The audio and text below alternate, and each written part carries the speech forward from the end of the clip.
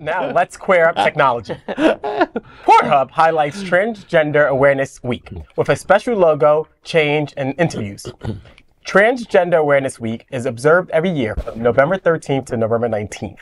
It is a week that celebrates freedom of sexual expression, inclusivity, and authenticity. This year's PornHub's very own brand ambassador, Natassia Dreams, was present to kick off the celebration.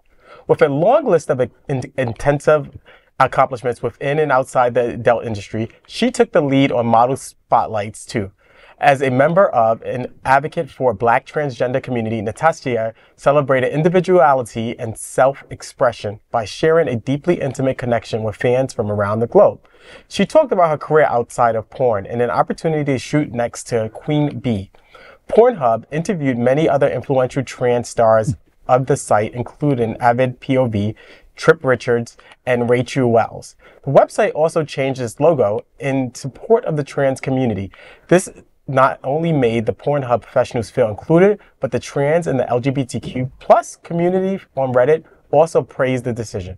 It is not the first time the site has stood by the community. This is great. Again, we're talking previously about this week and what it means to all of us and what it means to the global community. It's great to see a technology company step up and stand on raising awareness about trans rights and trans individuals and the struggles and plights. I love how respectful that sounds, right? A tech company. I'm like, are we still talking about PornHub? Yeah.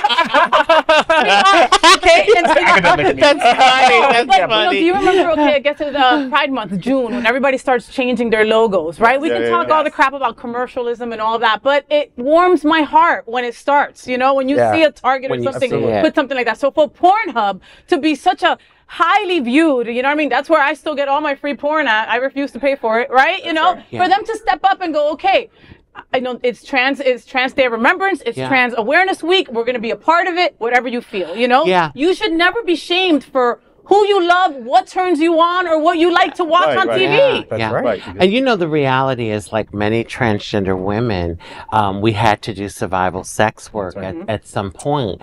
And I worked in the industry for a while in the fantasy lines when they were real popular in the 90s.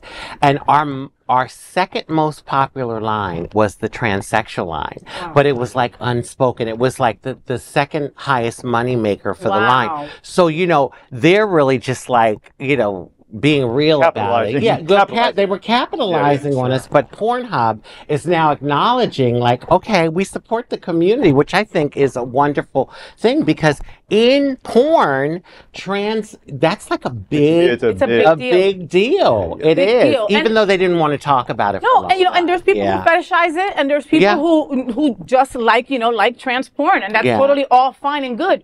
So they are doing something good for us. But you're right, they're making boku bucks off us too. So it's smart of them as an organization to say, okay, we're going to support. Now it's not hush hush anymore. Millions are millions, Raji. That's right. Right. Not just support, but really put it out there. Put it out there. Making a bold statement. Every year, the amount of money that people make on OnlyFans comes out, right? And transgender people are right up there in the top 10th percentile, so and it's money, making it rain. Yeah, even though they don't talk about it, because, the reality is a lot of heterosexual identifying men love us, but, they won't admit to it, and it's like that secret, that deep, dark secret type thing. So that's why I think it's not really, for a long time, it wasn't talked about, but it's, hey, listen, the money talks. But it goes with visibility. Bullshit walks. Hey! It goes with visibility too. A lot of that, trans people are getting, more visible in every way. I mean, I was just thinking of Grindr, for example.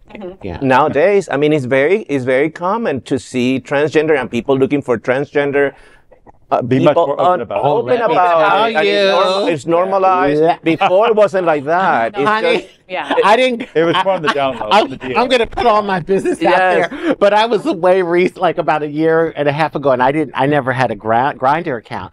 But everyone was like talking about like the night before, and I'm at breakfast at the hotel. What were you? How did you guys hook up? They're like, Raji, you don't have Grindr? And I was like, no. And they're like, bitch, you better get Grindr. I'm like, but I thought it was for gay people. Did you get it? I did. let me tell you, I was surprised the amount of men that, because I really thought it was just a gay site, you know, for gay hookups. Nope. We're never going to take Raji off her grinder now. Like, Raji, you got to tell the story. 100 feet away, I got to go. Dino, you're up.